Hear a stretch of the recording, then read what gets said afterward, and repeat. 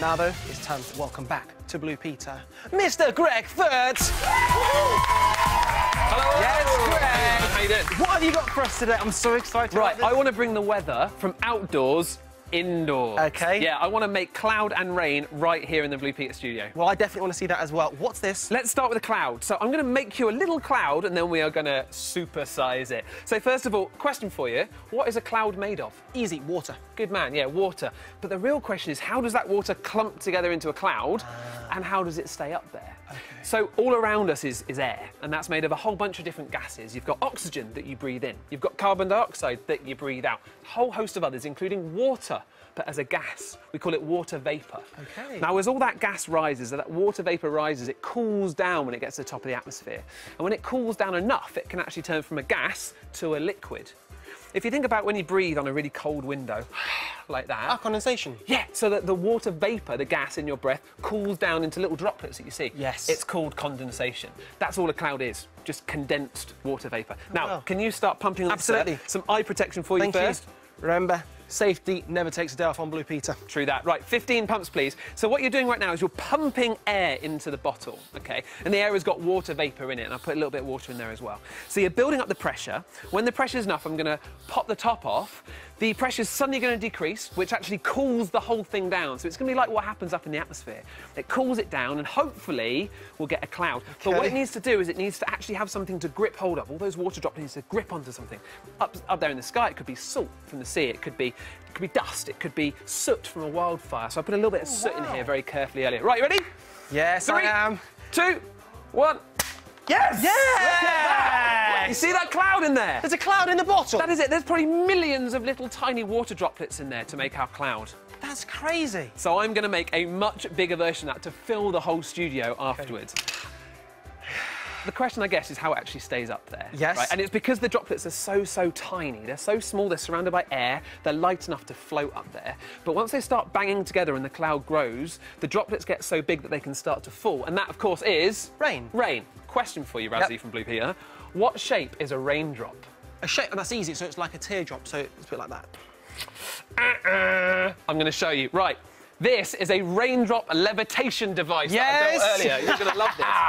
We obviously can't skydive next to a raindrop to see its shape. So what this is going to do is air's going to rush up, and I'm going to try to keep a raindrop in place. So the air's going to be rushing around it. It's kind of exactly the same as what happens as it falls. Wow. So let's give this a go.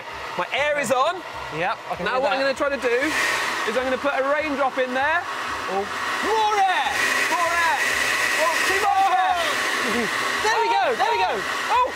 Now, that's not bad. Very hard to do live. Absolutely. So what I did is I filmed it in slow motion earlier in the rehearsal. Amazing. Have a look and tell me what the shape is. Watch this. This is amazing. Watch.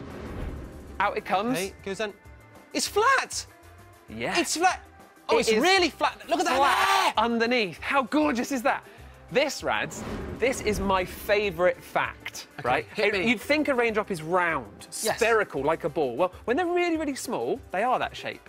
But when they get bigger, they fall. And they fall fast, like 15, 20 miles an hour. They're falling, and all that air's hitting them underneath, and it squashes the bottom of the raindrop, and you get that beautiful burger bun shape that you saw. Why you said teardrop is you always see it running down a window. Yeah, or dripping out of a tap. And what that does is it pulls some of it behind it, and it kind of creates this tail. There you go.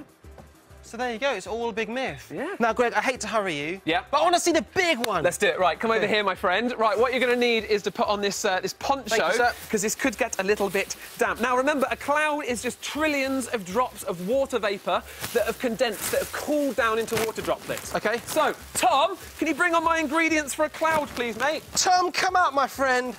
Thanks, Tom.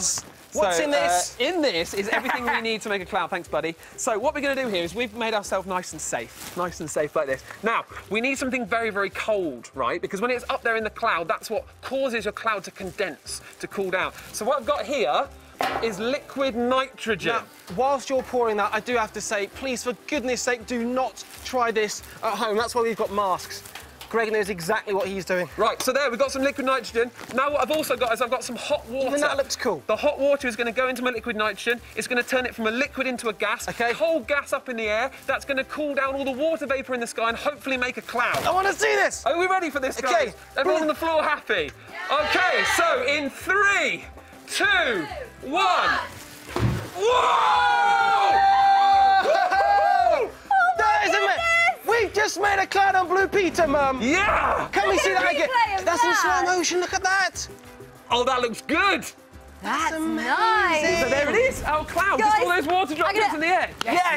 mate. Greg, I love when you come on because we learn so much, but come over this way. This is the science I Bradley love. absolutely loves this because at the start of the show, we asked you lot at home to get in touch with us and let us know if anything could rain out of the sky. What would it be?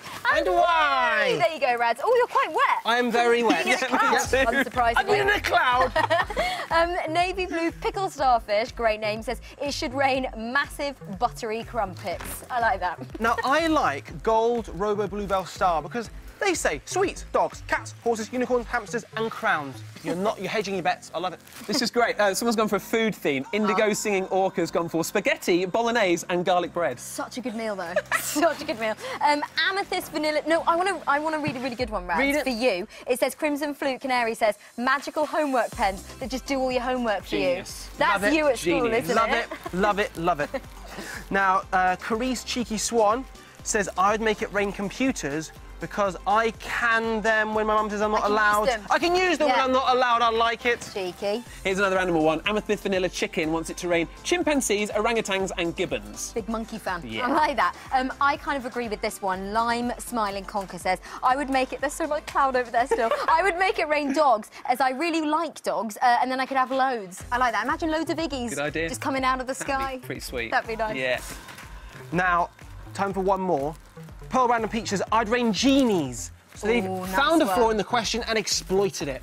Good work. Now, as you know, if you've been on the Blue Peter fan club page, we've been playing Presenter Bingo, and the phrase today was, it's all about the badge. And the person who got that was, I can reveal, Quartz, what was it? Quartz Brainy Kid. So, Quartz Brainy Kid, well done to you. Good job. That's all we've got time for today, but make sure that you're watching next week. There is loads happening, including Nathan Sykes, who's going to be here to perform his brand new single. And trust me, it is a beautiful one. Now, my training has begun, but it's now time for me to climb up a wind turbine and see just how it works. Make sure you watch that. I can't wait. And this is a bit of a tongue twister, but we're looking at the amazing tech behind the puppet penguins in Mr. Popper's Penguin Musical. Alliteration. Oh, got there in the end. Boom. Nailed it. Boom. See you next week. Bye. Bye-bye.